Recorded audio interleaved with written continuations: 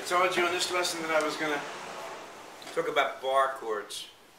If you're not there yet, don't worry about it. Do G, C, full C, the D, with just first 4 or 5 strings. Try this.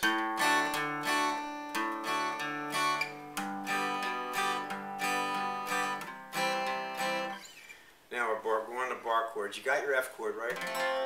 If you don't, we're working on the F chord. I'm using this thumb to cover that top string there, the bottom string. So you can hit, because it's an F. It's an E, F. Here's another way. Instead of putting a capo, see if you put a capo on this first fret and you play an E here, with the capo there, it will be an F. Put the capo here, it'll be an F sharp. Put it here, it'll be a G. Okay, so instead of using a capo, we're going to use our finger. And your finger will get strong.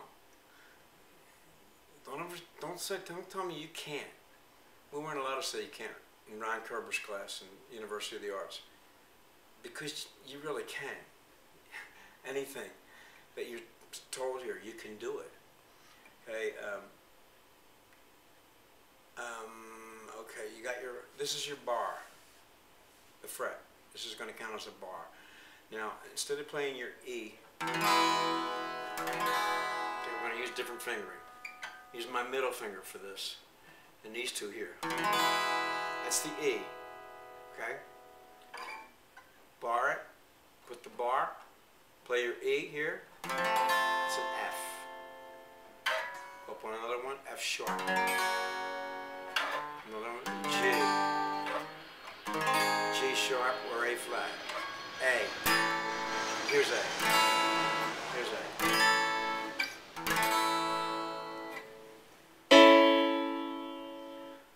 See, on the keyboard, when you go up, when you go from an E to an F, you got to change fingering because there's black keys in between. But with the guitar, you don't have to do that. So all the chords are opened up for you with the bar. Put the bar there. E, F, F sharp, G, G sharp, A, B flat, B, C. Here's C. Here's C. How's that? If you didn't already know it, it should be pretty incredible to you. I'm going to open up twice as much as that. 5 times as much as that. Okay? It's just very exciting when this came to me. Some lessons took me years to learn because I would learn this chord and that chord. But now things have come together and they're put together here. And so, you know, your A minor, you got your A minor, right? Okay, now we put our bar here and play the A minor. So we're going to use different fingering for the A minor. A minor. So here, we're going to use the middle finger for that string. So now it's not A minor, it's B flat minor. Or A sharp minor. A sharp minor is not used much here, classical music maybe. Up here, B minor. Here, C minor. Just like a keyboard. I got a video on it, shows you all the notes on the keyboard, so you know, because you need to know between E and F, there's no E sharp or F flat. Because there's no black note in between E and F, and there's no black note between B and C. So it would be good to know the notes. Go to the video with a little melodica and you'll see all the notes there. And definitely would be good to know that. You want to know some theory. You don't want to just play everything by ear. You want to know some theory. And so we've got your A minor, B flat minor, B minor. Some people play it like this, you know. But there's another way to play it. It's the same thing.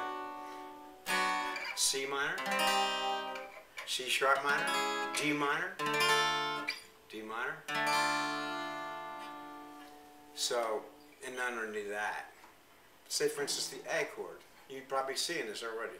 Here's the A chord. Okay, but if I put it up here, the A chord here, and use this as, and it will get strong, the ring finger, and then bar it, that's a B flat. There's a B. There's a C. C sharp, D. So you see it opened up a whole another realm for you to work with your chords. So if I want to do a G, C, and D, I can do this.